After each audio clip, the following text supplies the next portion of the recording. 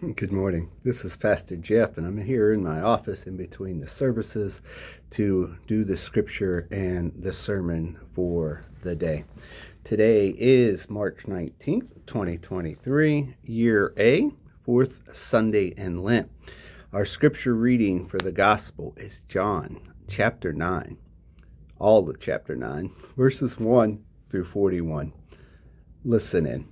So as he walked along, he saw a blind man from birth. His disciples asked him, "Rabbi, who sinned, this man or his parents, that he was born blind?" Jesus answered, "Neither this man nor his parents sinned. He was born blind so that God's work might be revealed in him. We must work the works of him who sent me while it is day. Night is coming when no one can work. As long as I am in the world, I am the light of the world."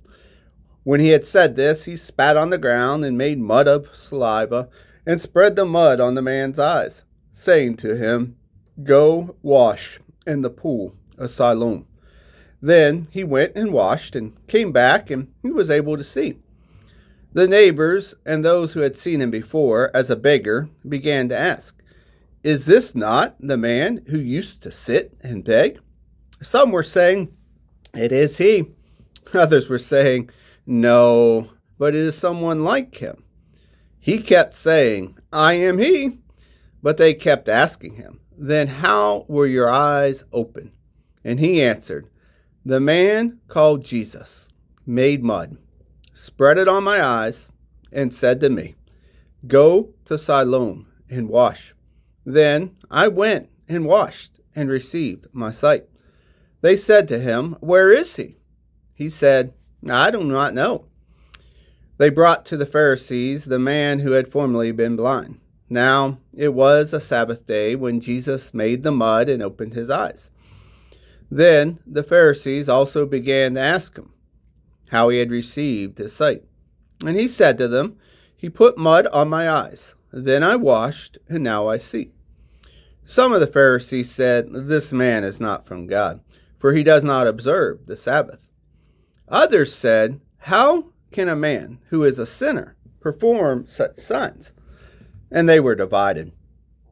So they said again to the blind man, "What do you say about him? It was your eyes he opened." He said, "He's a prophet."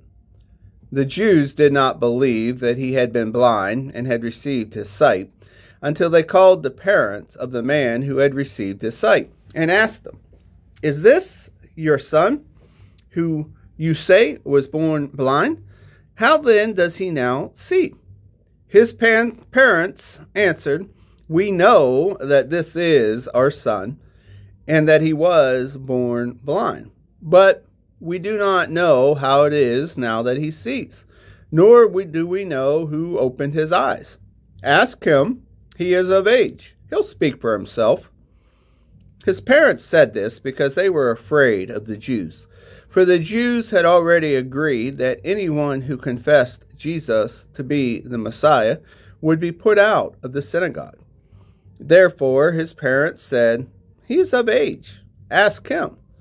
So for the second time they called the man who had been blind, and they said to him, "Give glory to God.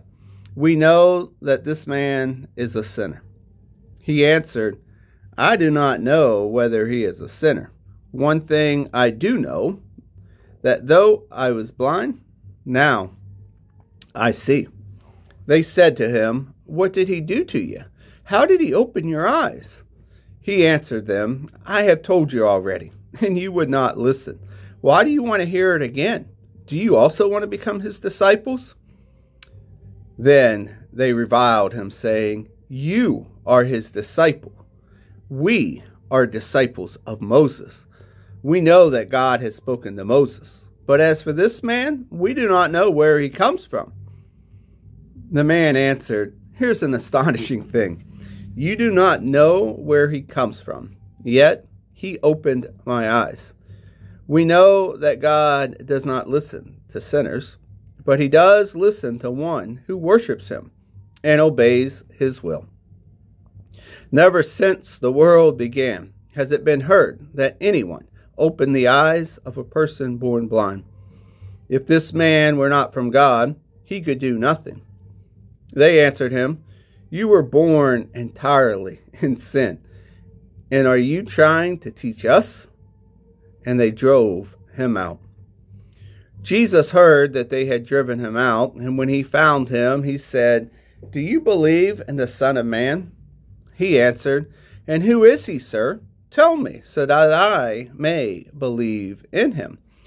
Jesus said to him, "You have seen him, and the one speaking with you is he." He said, "Lord, I believe." And he worshipped him. Jesus said, "I came into this world for judgment, so that those who do not see may see, and those who do see may become blind." Some of the Pharisees who were with him heard him and said, "Surely we are not blind, are we?" And Jesus said to them, "If you were blind, you would have not sinned. But now that you say, 'We see,' your sin remains." The gospel of the Lord.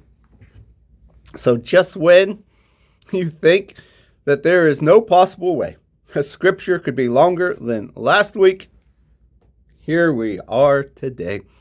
Today's scripture beat it by 100 words. There is so much in this chapter. I believe that we can once again see that the man that was blind was on a journey. If you remember, last week we talked about how the Samaritan woman was on a journey. Throughout this story, we can see that he shows growth in his understanding and of who is the man that healed him. Here is a quick snapshot. In verse 11, he names him as Jesus. In verse 17, he names him as a prophet. In verse 33, he names him from God.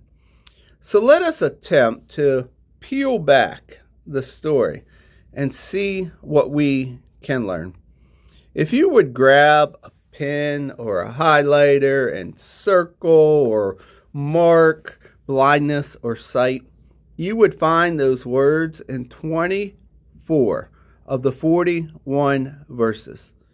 Now, it might be interesting to note that the man who was born blind never asked to be healed. In other stories, we hear individuals coming to Jesus to be healed. Even though he did not ask, Jesus healed him. And we hear the story 4 times in these 41 verses because of all of the interactions that are occurring. Jesus put mud on his eyes and he regained sight. I think that it is also very permissible to go a little deeper and realize that there are theological insights in this text that go beyond a healing story. And here is the theme. Jesus, the giver of sight, and the very light of the world, in which true sight becomes possible. If we're going to take a look at theological insights, we probably need to take a look at how this story begins. Jesus and his disciples are walking. They see a man that is blind from birth. A discourse on sin occurs. Jesus rejects the interpretation of the man's blindness. Instead of sin, we see God's glory being revealed. Now, even though we can see God's glory being revealed, and we hear Jesus rejecting the sin narrative, the theme of sinfulness remains throughout this episode. It's in the whole episode. However, the sinfulness does not just stay with the man. It is thrown at Jesus. They believe that he was a sinner because of his Sabbath actions. Sinfulness continues to be a thread as it travels from the man to Jesus, back to the man, and finally to the Pharisees. For me, the turning point of the story is in verse 34, when they drive the man who was blind out of town. They've had enough. They've had enough of his witness and did not want to hear what he had to say any longer. He was abandoned by everyone. The story, however, does not end when he is driven out of town, though. Jesus hears that the man has been driven out of town, and he goes looking for him, and he finds him. They have a beautiful conversation, and at the end of the conversation, the man's journey is complete. He now believes that Jesus is truly the Son of Man. He was definitely on a journey of growth throughout the episode. Now I make the shift from the original story to our lives here in the 21st century. What does it mean for you, for me, and for us as a community of believers? The parents in our story were scared. They let fear grip their lives. They were being questioned, and those questions caused them to have great fear. They deflected the questions back to their son. They were afraid that if they answered truthfully, that they would be kicked out of the synagogue. There are some places in the world where being a Christian is risky. For us in the U.S., this is usually not the case. However, I do believe that many times we play it safe and we do not stand up for the injustices that are occurring in our society. Then on the flip side, even though it may not be life risky to be a Christian, it is no longer socially desirable to be a Christian. With it being less desirable, our priorities have shifted and God is not in first place. This really should not be the case. One of the images that we have in our arsenal is that of a vine.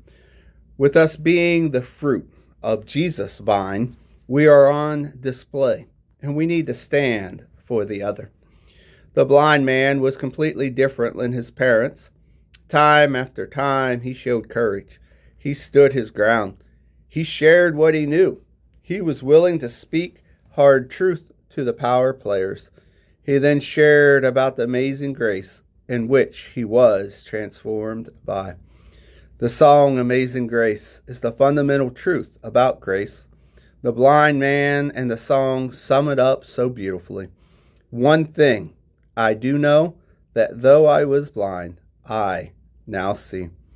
The last 2 weeks, we have seen Jesus connecting with the Samaritan woman and the man that was born blind. Jesus shows us the importance of relationships. He shows us how to love. He shows us how at times we need to break through the boundaries to be there for the other individual. Jesus was constantly inviting others into this beautiful story of redemption. May we have the courage to reach outside of our comfort zone and show unconditional love to everyone that we meet. Amen.